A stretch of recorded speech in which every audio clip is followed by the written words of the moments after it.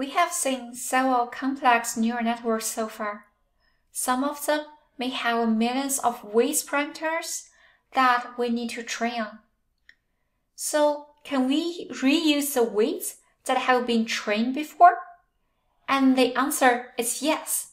And that's the idea of transfer learning. So transfer learning is a technique that allows us to save time and computational cost by using some pre-trained models instead of training from scratch.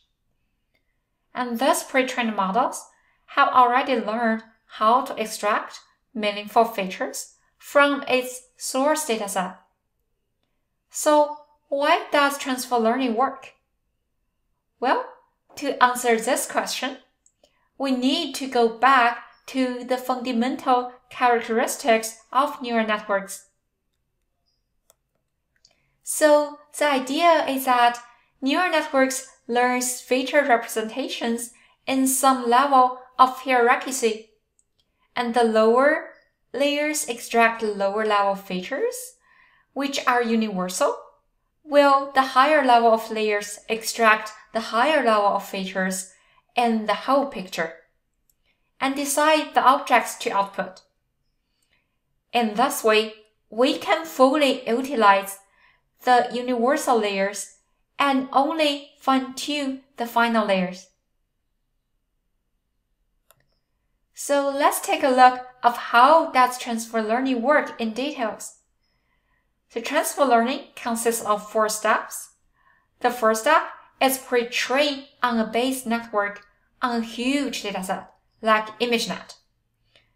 Well, with GluonCV, you do not need to do that steps because the GluonCV provides you a way to download the pre-trained base networks from its model zoo. And the second step is to create a target neural network model.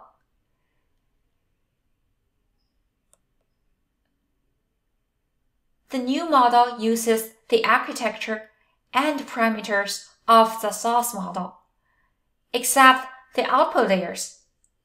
We do that because this model parameters contains the knowledge learned from the source dataset, and this knowledge will be applicable to the target dataset. And in this step, we assume the output layer of the source dataset is only responsible for mapping features to the labels of the source dataset, and therefore not needed by the target model.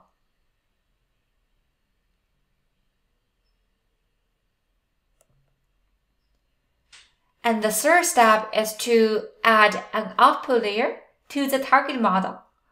The output layer should have as many neurons as the number of classes in the target dataset in our target problem setting. We randomly initialize the parameters of this layer. And the last step is to train the target model on the target dataset. The output layer is trained from scratch, while the parameter of our remaining layers are either fine-tuned or not changed during the training. So here are several tricks for transfer learning. First, training or fine-tuning on the targeted dataset as normal but with strong regularization. And that means we will set a small learning rate and a few epochs for hyperparameters. And second is to make sure have the source dataset be more complex and more diverse than the target dataset. If we pre-train on that and then fine-tune on the less complicated target dataset, then our model will transform and learn quickly the existing features. Last but not the least, be aware of which network that you are transferring from. Some common trust stapler, like the ResNet, have been proved to be well-built solid networks. It is crucial to pick a network that is suitable for the task. and likely to be the most efficient or several alternatives if such exist.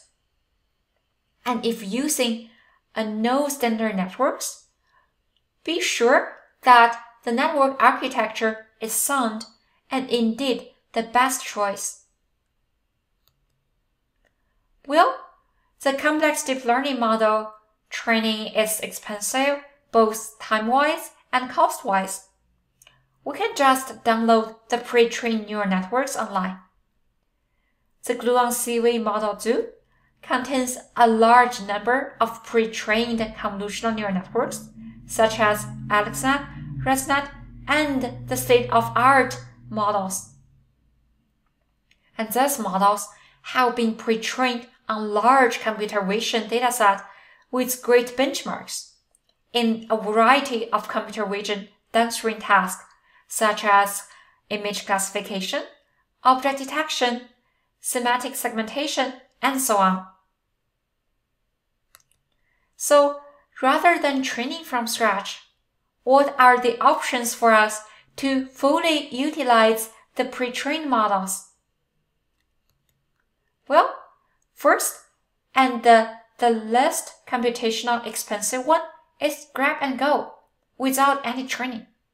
This method may be a little bit limited, especially when the target dataset contains some labels that are not existing in our source dataset. And second, we can probably frozen the pre-trained weights and only train the last layer. This might be a little bit more computational expensive than the first step, but may reach a better model. Well, finally, if the source dataset and the target dataset are somewhat different, then we can also choose to fine-tune the pre-trained layers besides train only the last layers. And this method will be much more computational expensive, but will help us to reach a good model faster than just training from scratch.